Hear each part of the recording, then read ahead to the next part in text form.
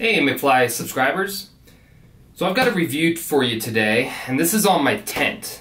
Last week I did a review on my sleeping bag, and a few people have asked for some reviews on some of the camping equipment I've used in the last couple videos. So I'm trying to do that. So this is the Kelty Solida, sorry, can't pronounce it, Solida, my bad. So S-A-L-I-D-A, the Kelty Salida 2. Okay, so it's a two-person tent. They have a 3 and a 4, I think a 6 and an 8 possibly. Don't quote me on the 8, but I think I definitely am pretty sure they go up to 6. Overall, so you guys don't have to sit through the whole thing. I am going to do a full in-depth review of it. But if you just want to find out the info right away, definitely a good tent. For the money, they're about $150 roughly, depending on where you get them. Sometimes they're on sale, sometimes they're a little more. But I've seen them anywhere from like $120 to $180, okay? And they're really, for that price range, it's a great tent.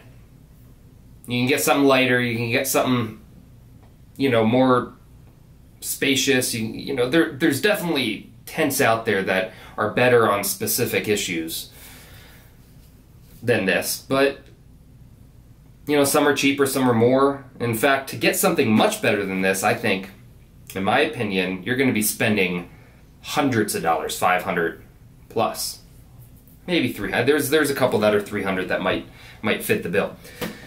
But overall, it is a great tent. You would not be disappointed in it if you spent the $150 and took it out. Now, obviously, looking at it, it's a little bulky, it's a little big. It is 4 pounds, 9 ounces, fully packed. Okay, that's with everything in it. So it is a little, maybe a little heavy. It's not an ultralight. For the price range, it's a great tent for what it is. Okay, so definitely thumbs up. Buy it if you're kind of on a budget and don't want to spend a lot of money and you want a decent tent. This is it. This is a good one for the two-person, if that's what you're looking for.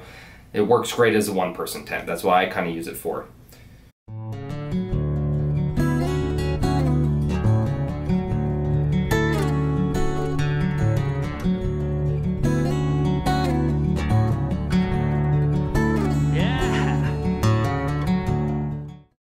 Alright, so let's get more into the details of this tent. Definite specifics of weight and size and measurements and all that. Obviously the weight, like I said, is 4 pounds 9 ounces. It says right here, fully packed, 4 pounds 9 ounces. That's with the bag, that's with all the stakes, that's with everything that comes with it. This is 4 pounds 9 ounces. Now I take that back.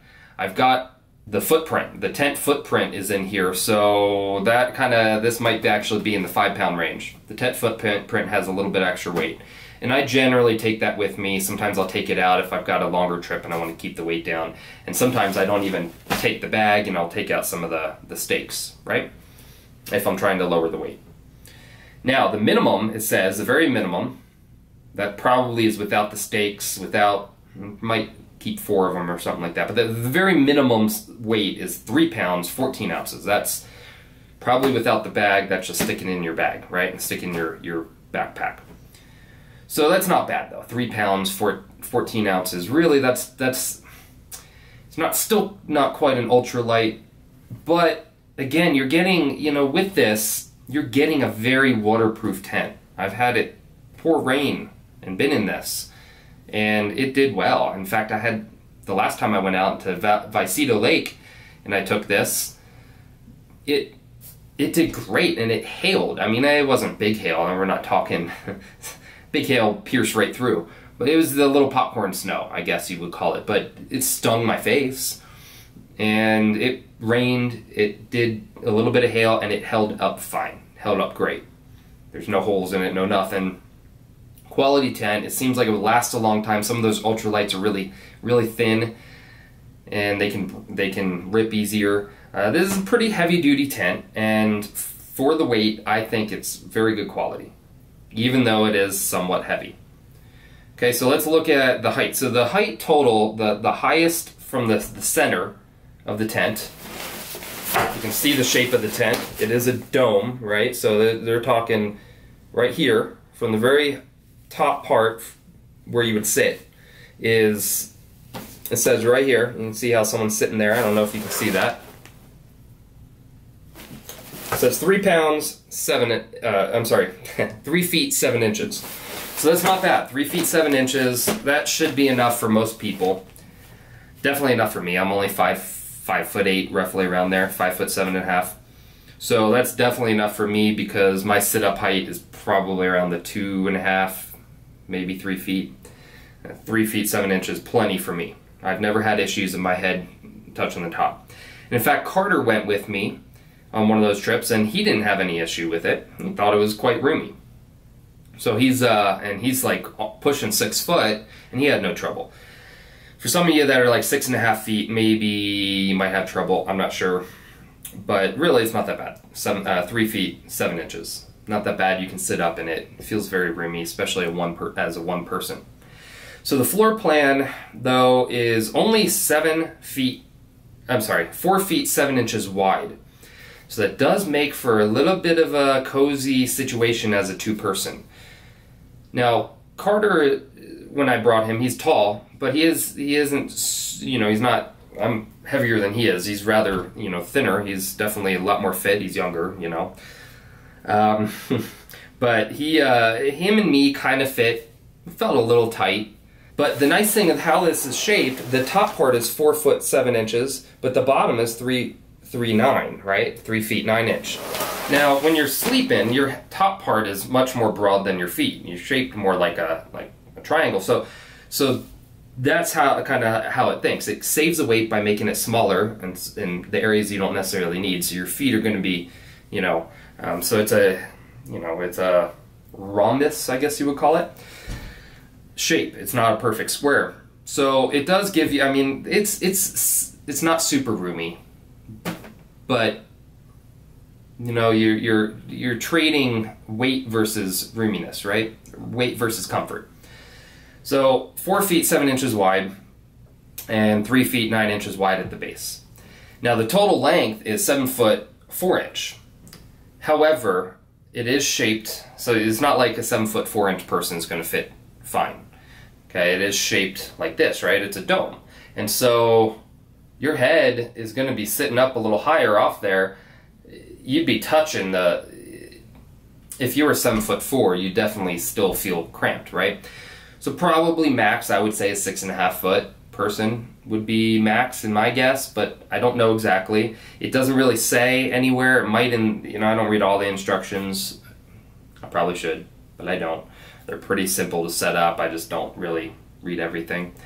But 7 foot 4 inches is the total length, but again, it does kind of get narrow because of the dome shape a little as you go higher up. So that's something to think about. But 7 foot 4 inches long, that's still not bad. Some of these super ultra light backpacking tents can be even shorter and smaller. So it should fit a wide range of people. You know, most people, or if you're over 6.5 foot, then you've got you've got other issues besides the length of the tent, right? It's hard to buy clothing and whatnot. My dad's about 6.5 foot, and he has trouble too, so it probably wouldn't be the right tent for him. But overall, I mean, it's not, like I said, it's not ultra light, and it's not super large. It's not like, you know, living in a house type of thing, but it's a happy medium. It is lighter. It's not a, you know, 6 or 7, 8 pound tent like some of these. Coleman, I think, makes a couple really good tents that really handle the weather well, give you a lot more room, but they're very heavy. You know, 8 pounds, and I wouldn't want to backpack with that. I mean, as it is, 4 pounds 9 ounces is still a little heavy. But again, there's things you can do and drop it down to 3 pounds 14 ounces. Okay, but it is very weatherproof. It is pretty durable seaming, and you know, the zippers work really good. That's something to think about, especially if you're going to be spending money like this on a tent. You want the zippers to work. You don't want a tent where you constantly get it stuck on the nylon. You don't want to have it rip. It seems like it's quality. It's not going to give you a lot of issues. It should last you a few seasons if not multiple, depending on how much you use it. I mean, you could probably have it for 10 years if you go once a year. You might have it for longer. But it definitely, it's a quality tent, I think, for the money and for the weight and for the size and all that. It's a happy medium down the board. So let's talk about ease of put together. I'm sorry I'm just talking about it sitting here, but I'm gonna throw some video up of me using it, so it's not just me sitting chatting at the camera. But the ease of using it, it's very simple to set up. It really doesn't take much time. I did it myself in, I think it was about 20 minutes at Vicito Lake, but of course I wasn't really putting a lot of time and effort into it. I was taking some breaks and whatnot. Carter and I did in about 8 minutes flat, but we were also kind of messing around. They say it's a 5-minute setup. I think it easily could be a 5-minute setup if you do it enough and you've spent some time doing it and you understand how it works. You would probably throw it together in five minutes, easy. Okay, takedown takes a little longer because you got to fold everything, get everything in perfect. That's a 20-minute process with 2 people, probably 15 maybe with 2 people, and for me it took about 30 minutes, but I'm kind of meticulous when it comes to that. I want to try to fold them as close as possible. Again, when I pack it back in, it's not like this, okay? Now, the shape of the bag, you got to realize this is a square. It seems bulkier than really it is, okay? Because this is kind of pushing out. It's not compression strapped or anything like that. But being a square and kind of sitting more flat, this actually fits really well in the bag. You wouldn't think so, but I like it. I really like the shape of it. You can see how thin that gets. Okay, so you put it in the bag, and then you stick stuff in front of it. Generally, you want to put light stuff, or maybe put this on the outside as your back, right, and stick heavier stuff here. But you can really compress this to pretty flat. It's almost like it's not there. I mean, it is, but it seems big and bulky, but really the shape of it is not bad in a bag. There are ways to get things in here to make it fit just fine. I mean, it's a very, I think, backpackable, that's not a word, but a backpackable type tent. You really could take this backpacking. It is heavier than some of these ultralights, but it's going to give you a lot more comfort, a little more space. If you're just a one person, it is a little big for, bivy sack is bivy tent type is in my opinion a little better because it's lighter, it's smaller. If you're just one person, it works. But this could be a one person with a lot of room type of stuff. You could throw all your stuff in there. So here's another thing about the tent is, to get it down to weight, you're probably not including the rain fly. That's my guess. But I think the rain fly is really nice to have. So obviously you can see it's mesh on the top here. You're not going to get bugs or anything in, but if it does rain, you're going to get dumped on. That is, a mesh, and you'll get wet. So you definitely need the rain fly. Even if it's not raining, I like having it. It just kind of gives me that more sense of protection in a way. I don't know why, but it just gives you that feeling of being in a place. You feel kind of secure in there in a way. But the rain fly, the way that it works is it sticks out quite a bit further from the actual tent. So you could actually put a lot of stuff there too. You can put your bags. In fact, when Carter and I, went, we didn't have a lot of room with the 2-person. With us both in there, we couldn't put our stuff in, but our stuff sat right there, so we could grab our bags if we needed, like for toilet paper or whatnot in the middle of the night, right? Whatever we needed was there that we could quickly grab, okay? Because it stuck out quite a bit further. So here's the end of the tent, and it would stick out like this, right? So it kind of comes out, and here's the end of the tent, and it would come out like this. So it gave you a lot of room to stick stuff, so that's nice. So in overall, I like having that rain fly, basically the tarp that goes over it, and it just kind of gives that layer of protection. I just like it. Plus it's easy to put on and whatnot. So let's go ahead and take this out. I'm going to show you guys kind of how nicely this packs up. Of course, this is some extra effort.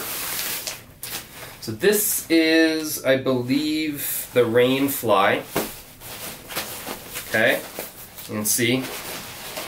Now without the rain fly, look at that, it's really small. So if you really were worried and you knew it wasn't going to rain, okay, this is the tent poles. Okay, so this is, and it all comes in nice little bags that you can kind of stuff in there, all the little components. And see? Now they're really nice. Let me just show you really quick. You can see they've got a bungee, and then they just stick together like that. It's really simple. They just come out, stick together. They almost do it automatically. Boom. Really simple, really easy. Just nice. And while this is got some weight, it's probably about a pound for all those. It's really not that bad. And then here's the stakes. Also come in a little bag, and this is all of the stakes that come with it. They're aluminum.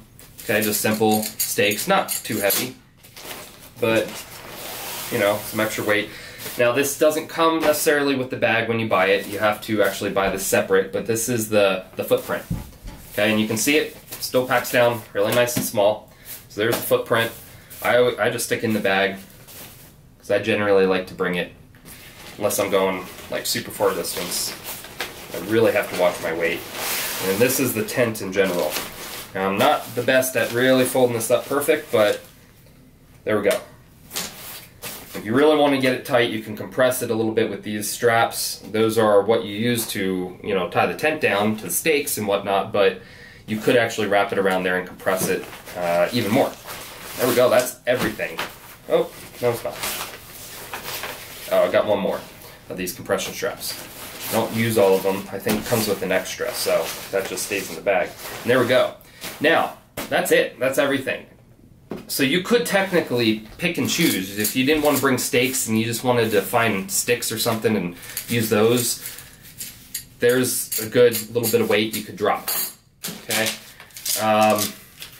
You kind of need these. You don't necessarily need the rain fly or this. So you could literally get away with that, which is pretty good, okay? If you really had to. The rain fly is nice though, guys. And you don't always know if it's gonna rain or not, and you'd be pretty miserable if it's raining without that, okay? So it's a good idea at least to bring the rain fly, okay? I mean, really, pretty small and pretty darn light. But you could get away without the stakes. Then you're left with this bag. Now, I will say this bag is really nice. I actually found it really useful. Once you have your tent set up, I like hanging things. Where I live, it's bear country. Okay, there's bears, a lot of bears everywhere. They're not brown bears, luckily. They're black bears, so you don't have to worry. They're not going to really attack you unless you get between a mama and her cub, or you surprise one, or it feels threatened, okay? But if you're in your tent, you just don't have to worry except for food. And there's a main issue. There's always a problem with food. They come by and they want to check out what food is there.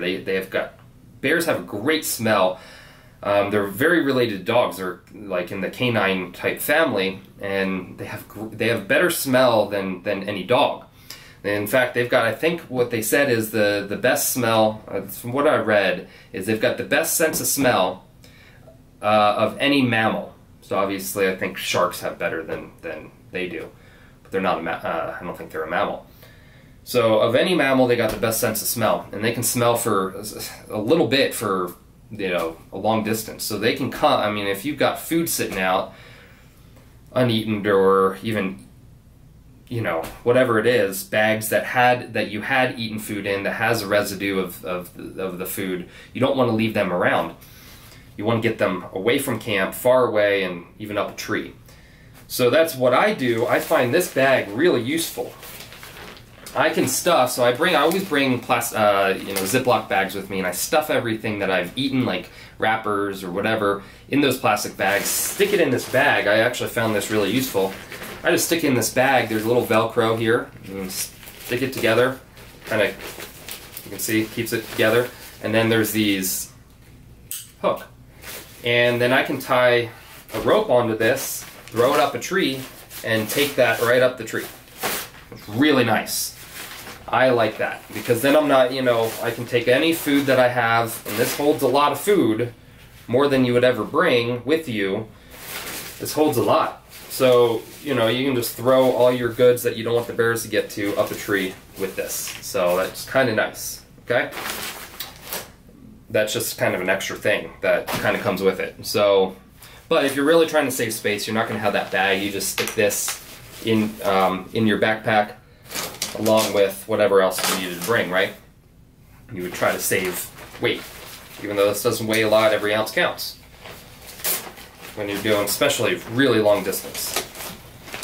Okay, and then when you're done, look, I mean, you know, once you roll these up and get them, you know, as tight as you possibly can get it, look how easy it is just to kind of put this back together. And that's why I like this. Some of these, you know, that are like the round, like more cylinder shaped, it's a pain in the butt. It really is to get them back in.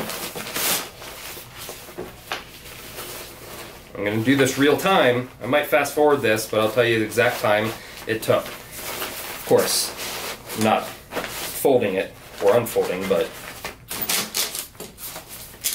so I always like putting the two bulkier items like the tarp and the rain fly and the actual tent in. Kind of separate those on either side of each other.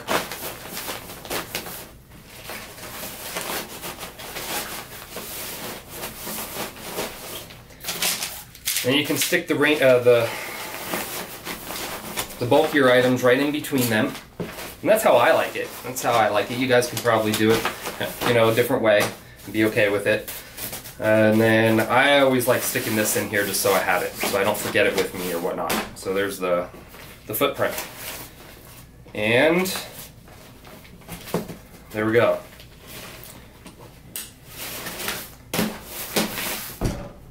Pretty simple, guys.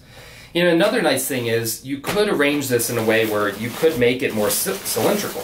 So if we compress this down to kind of like how those cylindrical ones are, look at that. That's actually about the same size as most of these others that are the cylindrical tents. At least the bags that come with it. That's not bad. And really that can compress down really nice and tight. And you've got a pretty space saver tent right there. So I like this flat like this. Overall, like I said, I think this is a great tent for the money. I don't think anyone would be displeased in buying this if you knew what you're getting into. Obviously, you know this isn't an ultralight tent. It's not. This is not the most durable tent in the world. I mean, it's not. I think you know, Coleman and some other brands make more durable, but of course they're super heavy. This is just an all-around good tent. You can technically take it backpacking. Again, not an ultralight, but you could do it. It's not so heavy that you can't do it.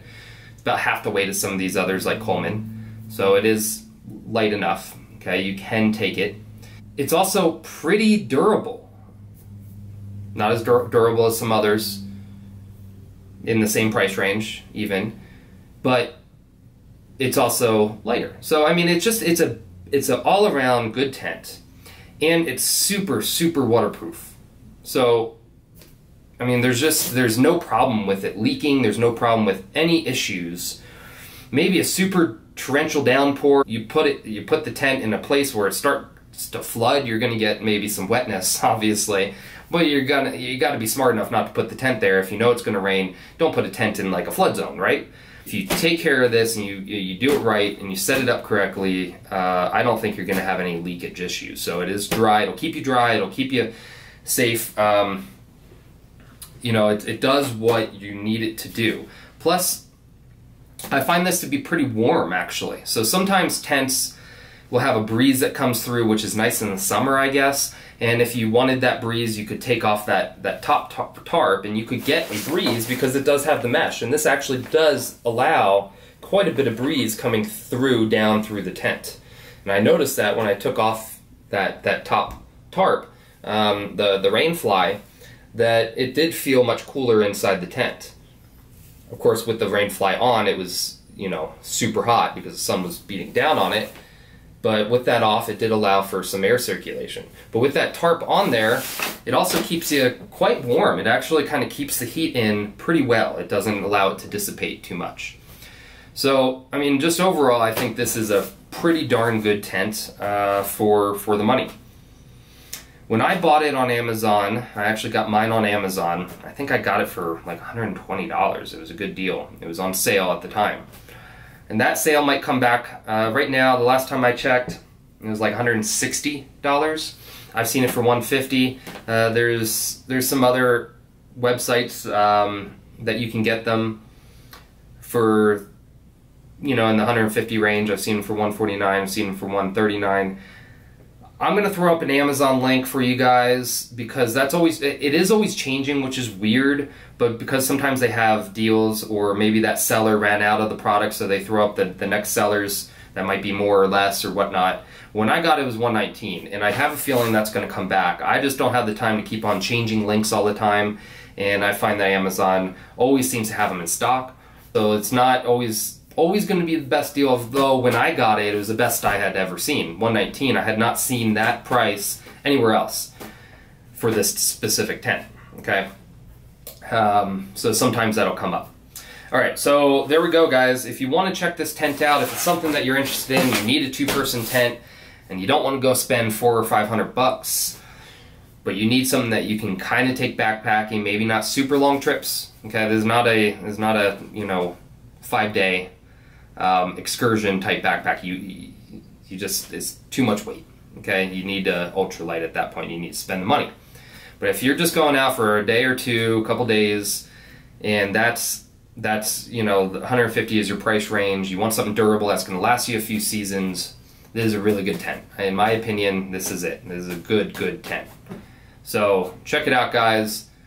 Again, I've got a link down in the description section. If you guys are interested in it, go ahead and click that, and it will take you right to Amazon. If I do have time and I see the price somewhere else, I'll put that link also. I'll try to put a couple links, but you know, I can't promise I can do that, okay? And if you guys at the time see this specific tent at a better price, let me know. PM me, or even put it in the comment section. Just write me in the comment section. Everyone else will be able to see it, and just let everyone know, okay, there's a better price somewhere else. Great, please do that. Again, what I'm trying to do with my channel is build a community with you guys. So all of you, all my subscribers, I want us to work together and try to find the best deals and try to help each other out. You know, it just is really nice to be able to have those connections with pretty much everyone around the world. So if you see a website that has a better price, link it in the description section, and that's awesome. Or in the, not description section, in the comment section. That's great. Please let us know, all of us. And I'll try to, if I see that, I'll try to post it up and in the description section. It's just, sometimes those sales, they only last a short time, then I have to do constant editing, and I've got hundreds of videos, and I just can't do that for all of them. Well, guys, thank you for joining me today. I hope this was an informative review for you, and it gave you a little more insight onto this tent. And guys, if you have any questions, or you just want to tell me your thoughts on this tent, maybe you own one and you think differently than I've said on this, or maybe you agree and you just want to tell me, whatever it may be, the comment section down below is a great way for you to interact with me, and I'll do my very best. I can't promise I can get to every comment right away, and if I miss any, I apologize, but I will do my very best to comment back and answer your questions or whatever it may be, guys. Please use the comment section, let me know. And if you like this video, please hit that thumb up button. There's a thumb up button down there. It kind of lets me know, gives me a little more insight onto what reviews are good, what videos are good, what you guys like, what you don't like. Also, if you don't like it, hit that thumb down button. There is a thumb down button. Let me know, you know, hey, I don't like it. I don't like this video. I don't like what you said, whatever. I mean, heck, I don't like your face, whatever it may be, whatever it is. Just hit that thumb down button if you hate the video, you don't like my video, or thumb it up if you like it, okay? Also, if you haven't done this before, please hit that subscribe button. It's right down below. If you hit a subscribe button on YouTube, YouTube will basically let you know when I have new videos coming. I try to put out 3 to 4 a week. It's not always guaranteed. For instance, next week I might actually have to only put out 2.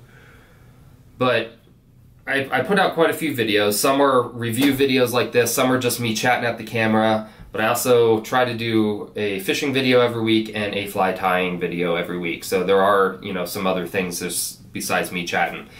So if you haven't done that before, hit that subscribe button. Alright guys, well, thanks again for joining me. It was really a pleasure to have you. Now, you guys go out and do a little camping. And catch some fish. I'll talk to you later. See you on the next video.